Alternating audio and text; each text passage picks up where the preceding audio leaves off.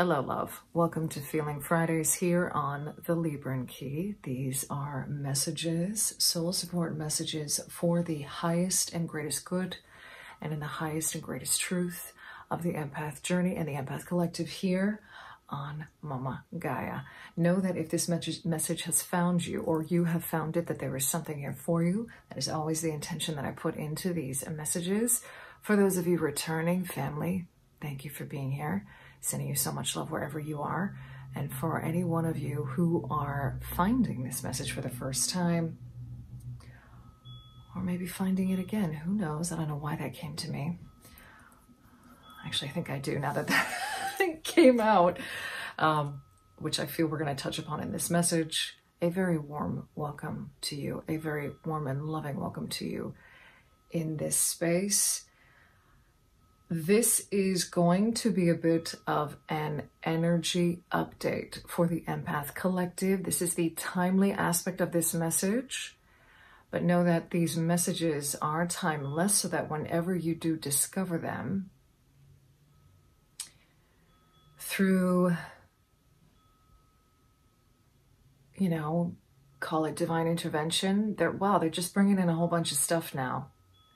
Please pay attention to that, is what they're really wanting to bring in for that, because it feels as though some of us are almost in a wasteland feeling of sorts. And I use that in quotation marks because as I was getting the deck ready, the decks that I will be asking through as well, closer to the end of this message, I was actually guided to prepare them a little differently this time for this reading. I will be asking, and am asking, through the Rose Oracle, okay? And also the Tarot Original 1909, Pamela's Genius, the Rider-Waite-Smith. So as I was getting them prepared, these two cards popped out of the deck. And they guided me to keep these cards out, and I will show you the bottom of the deck as well.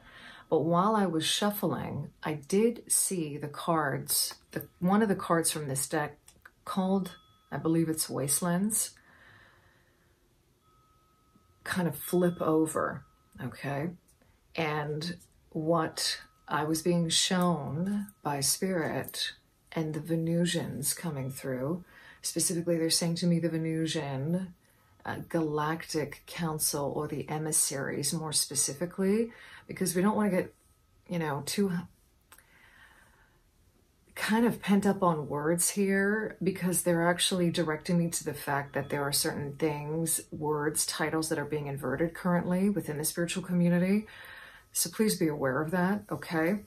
Please feel into the feeling and the currency of the feeling. The currency of the energy is what they're giving to me right now, as opposed to the names, all right? Oh, that's so interesting. They're giving me the analogy of a name that we have for a person and how you can meet many different Pauls, for example, or many different Christinas, for example. 3:33 on the timer. As I say that, they're really wanting to bring that home, and they're reminding me of the energy, the foundations of the universe through 369, the numbers 369, okay? This is all very... there's a lot of coding in what I'm saying right now. So if it resonates, if it pings, amazing. If it doesn't, amazing. This is probably going to be something that at some point will come up, either as a confirmation for you, or if you're watching this right now, it's a confirmation for you as well. They're going to be, it's interesting that they're peppering some of the messages with this stuff recently. Okay. And this is a way for us to essentially tap into the highest and greatest truth of, especially with what's going on right now. I'm hearing the word illusion, the illusory. We're going through a lot of energies right now where we're peeling back the layers of illusion, essentially. I'm hearing the onion, the illusion onion. Okay. Okay. So having said that, wastelands. What does that mean here? And I say that in quotation marks because there is a gap here between us believing that we are in a period right now where we're feeling like either we have wasted time on something or wasted energy on something, feeling like we are being laid out to dry, in a sense, laid out to, what's the word here? Please put that in the comments below, the phrase that I'm looking for here. You know what I'm talking about. Laid to waste, okay? If there's anything that comes up though, as I'm bringing through these messages, put them in the comments below, okay? As I do this, I'm not just bringing through the messages, you are bringing through the messages too for yourself. And as you do that, you share that with this collective, with this family, by putting it in the comments below, okay? So, this concept, this feeling, is an old way that's dying, is what they're showing me, because nothing is ever wasted.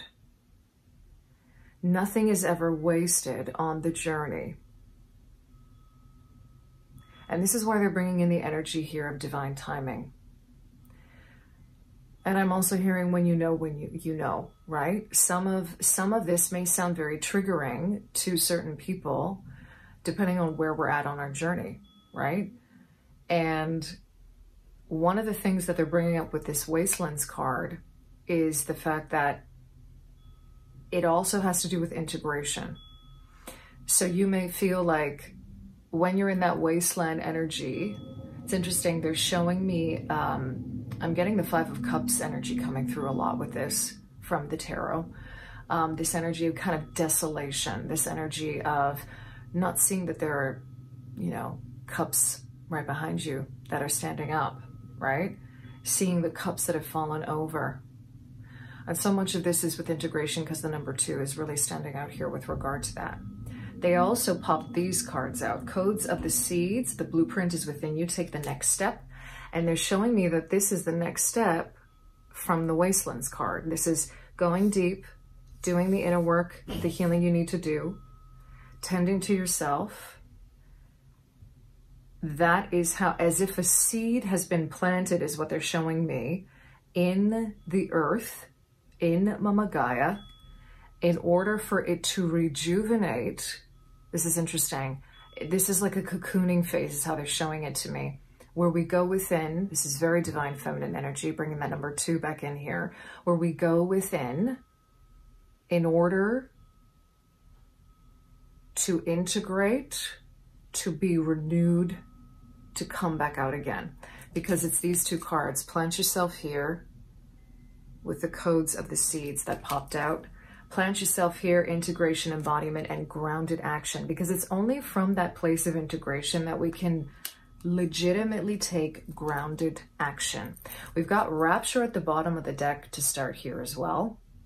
This has to do with the body. They're specifically pointing me to that. Sensuality, love, devotion, romance, ecstasy, and pleasure. This is about, more than anything, the sensuality of the body, the senses, tending to the senses. This is what they really want to bring out specifically from this card, okay? And that means nurturing yourself. That means tending to your body, okay? So I'm going to be popping some cards from that first. I'm working with rose quartz here and this Apophyllite pyramid, because these energies have come through together before with regard to the portal of the heart, okay? And accessing the portal of the heart space. Apophyllite has a very high water content in it, where it's interesting. They're also showing me the energy of selenite here too. That's coming through because they're also showing me, but they're showing me the water dissolving selenite.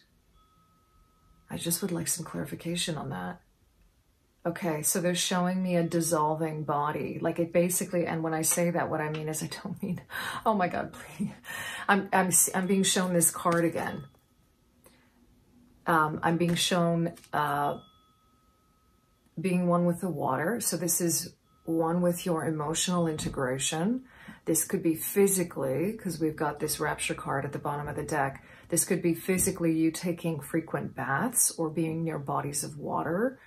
I'm actually being I'm being shown someone in the shower, in meditative like in a meditative shower where we're cleansing and integrating, where we're asking the water to cleanse and integrate us, to help us in that, to assist us in that.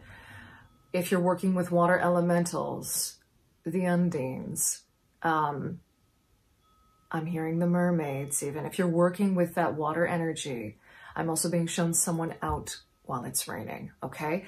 And there's something about, and this is so interesting because they're bringing in the science here of negative ions and being in water and how this can be incredibly healing for us. It is a really simple practice. Please do not overlook it. It is incredibly underrated. And they're showing me also the use of salts in baths, or if it is available to you, being in salt water. Be that ocean, sea, salt water, okay? Are there salt lakes? I don't think so. I don't know why that came through. They're just showing me the integration here of water and whatever is available to you, okay? Salt is purifying and it's also protective, right? Which is really fascinating because it does both, right? It kind of comes back to this thing, this energy feeling of being so aligned to the truth of who you are energetically that you are your own protection. Okay, I'm going to end it there because I could go off on a whole other tangent. I'm going to start by pumping some more cards now. From the Rose Oracle. Mother Rose also wanting to come through for this. I was given at the beginning of this is connected obviously to the Venusians, but I was being given at the beginning of this symbol of the rose, the sacred geometry of the rose, and all the phrases or metaphors that, and similes even, connected to the rose. So this is another thing that we can really embrace during this time as a tool, as a support to integrate the dense emotions, the purging that's taking place, right? They're showing me the water again with the cleansing, the purging and the cleansing of this, and the transmutation of these energies that are coming up for us, because they're showing me this transmutation happening at the heart space. And so meditating on the symbol of the rose itself, if you have a rose garden available to you, going and meditating and observing the rose, communing with Mother Rose, if that, you know, if any of these resonate for you, of course, and of your own free will. There's something in poems about roses, symbols connected to roses. Perhaps that's another confirmation as well. Perhaps that's something that keeps on coming up for you, okay? As I cut the deck, Temple of the Rose. So the rose lineage is also connected to this. Ancient power, expression, activation, and scarlet codes. So they're directing me to more heart awakenings happening. But for that to happen, a lot of hearts are breaking. A lot of hearts are cracking open for that to be happening. Whispers of Mother Earth, creativity, ideas, inspiration, artist, writer, channel. Right now, so there's something connected to this symbolism, this sacred geometry of the rose, being able to channel and to write is specifically what they're showing me. They actually also showed me this right before I started recording with regard to, they want me to cut the deck one more time, with regard to journaling, having a journaling practice and being in the flow. Also, doing this near a water source or where you can hear water or meditate to the sound of water. There's something in that will help you to get into the flow of writing and creating and being a channel of your own higher self, of your highest and greatest good beings, guides, allies, okay? The Wild Rose, do it your way, embrace your uniqueness untamed. This is exactly what's happening right now. And it's been happening for a while. Do it your way. You know, you being your own protection, you being your own, that doesn't mean, again, you know, that we're not going to call upon support. Absolutely, we're going to do that. Or have that protection in place around us. But it's about not outsourcing that and being a sovereign being, where when you're going about your day, you are being discerning and in alignment with your highest and greatest truth in order to navigate that and be your own protection, essentially, right? It's like when you are firmly grounded, you are, and I know we've talked about this before, but they want me to go over it again. When you are grounded, when you are firmly grounded and rooted, you are more connected to your own divinity and to source. And in that, you are more connected to your own intuition. In that, you have more discernment as to whether or not the thing you're thinking is your own intuition or it isn't, right? And this is an ongoing practice, and it's very connected to being grounded and very connected to being close to Mother Earth, being in nature, right? This had come out, yeah. Here it is, Brothers of the Rose, Sacred Masculine, Honor, Protection, Support. Okay.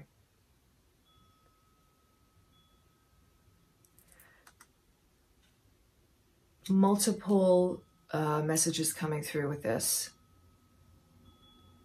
This is about calling in protection. This is about being your own protection. This is about the balance between the masculine and the feminine within each and every one of us. This could also be masculine energies, deities, beings that you work with that are around you, protecting you, supporting you. I'm getting the energy of Horus coming through for this. I'm seeing a lot of guardianship energy with this, especially with regard to bird beings. That's what I'm getting. I'm seeing the eagle, I'm seeing the falcon, I'm seeing the hawk, I'm seeing the vulture, I'm seeing energies of protection, guardianship. So for some of you, this might be a confirmation. Interesting. I'm seeing four corners, the energy of calling in the corners, the energy of protection and guardianship in that respect. I'm also seeing many awakenings happening with regard to this.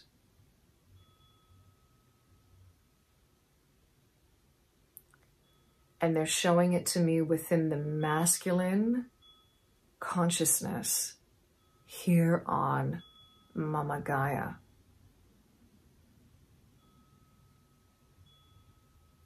I'm seeing that happening with men, but I'm also seeing it happen,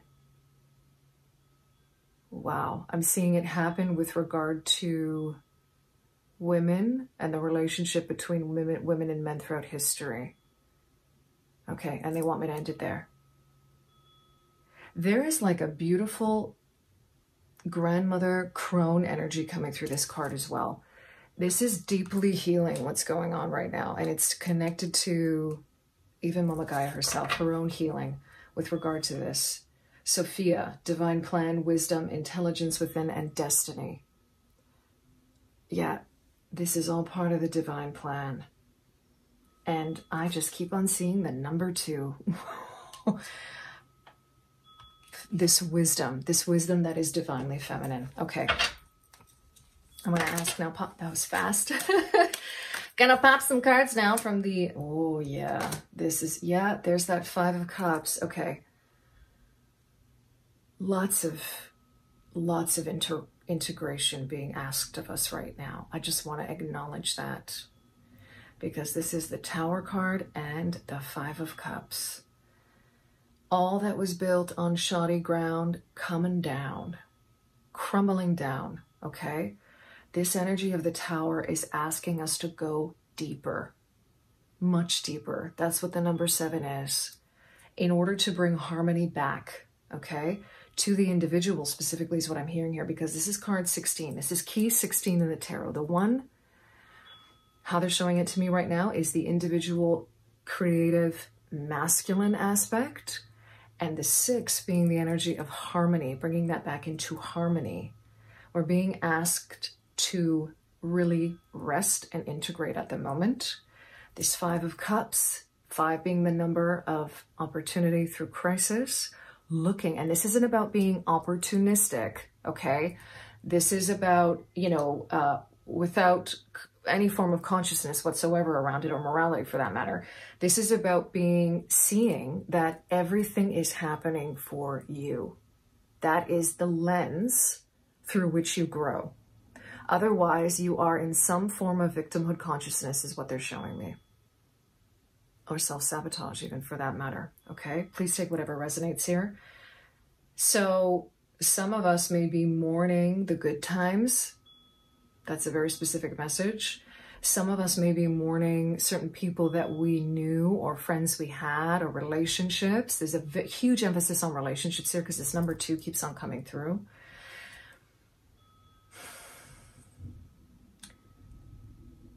But this is essentially part of what it is to grow, okay, and integrate.